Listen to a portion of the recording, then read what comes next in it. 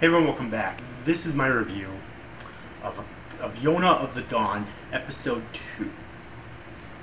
Wonderful episode, okay? Like, I really enjoyed last week's episode, but this week's episode I thought was even better.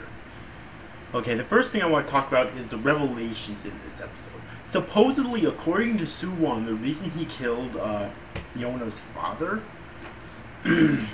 is because apparently Suwon killed, because apparently Yona's father, King 2, killed his own brother, who happened to be Suwon's father.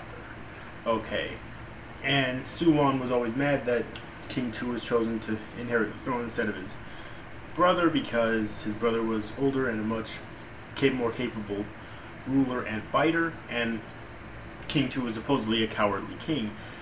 So but he always accepted it because his father seemed okay with it. But so those were basically supposedly the two reasons why Suwon killed the king. Now, I have a theory here, though. I theorize that that's actually not the case, and that head general that was always with Suwon in this episode is actually a snake, and he's tricking Suwon and manipulating him from the sidelines without Suwon even knowing it, obviously, and that maybe it was actually him who killed his father. I mean, because I've seen this type of thing before play out, so that's my theory right there. It could be right, could be wrong, whatever, but I really did like the revelations in this episode, okay? Because really it's not about him just hating the king in general, it's more about him just wanting revenge for his father. Mainly.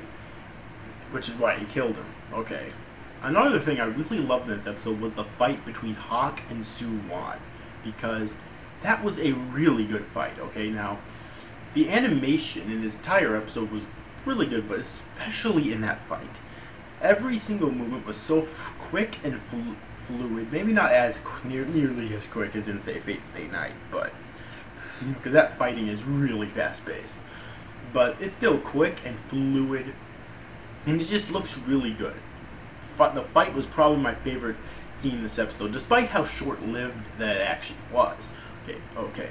Then, of course, Yona and Hawk escaped into the mountains, supposedly around the area where Hawk grew up at. And we cut to years later, where Hawk and Yona apparently are returning to the kingdom to reclaim it. And what I really love about this scene is that it seems like Yona is not going to be just the generic, stereotypical, weak main female character. It seems like she's actually going to fight on the front lines with her soldiers. Okay. Which is really good. It actually makes her a rather likable main female character, okay? Now, what I do hope they do next episode, though, is actually go back to when they were escaping again and actually show how they got to that point, okay? Because I really would love the time to be filled in at least a little bit, you know what I mean? But either way, though, this was a really good episode, okay? So I talked about the revelations and the fight and the ending and the animation. The music is also really good too. All of the music in this episode was amazing.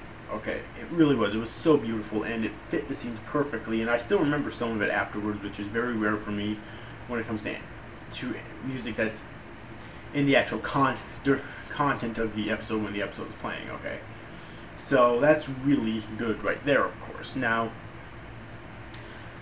so the big question I think needs to be asked here is really, who do you feel sympathy for Suwon at all? Because again, it's definitely a revenge thing, and obviously you can't judge a person by the way they appear. Now, obviously I feel sorry for Yona as well, because she lost her father.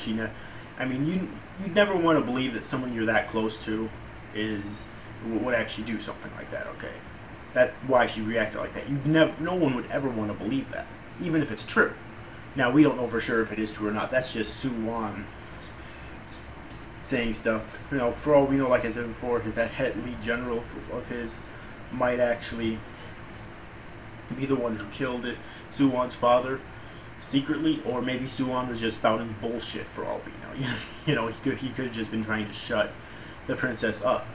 Shut Yona up. So who knows? But there's Lots of things are open to interpretation here so far, but I cannot wait for next week's episode because I think it's going to be really good once again.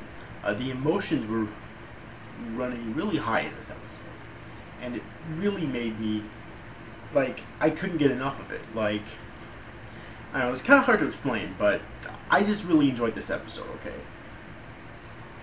If you've yet to see this week's episode of Yona of the Dawn, I definitely recommend that you do. It's a series that, at least so far, is definitely worth watching.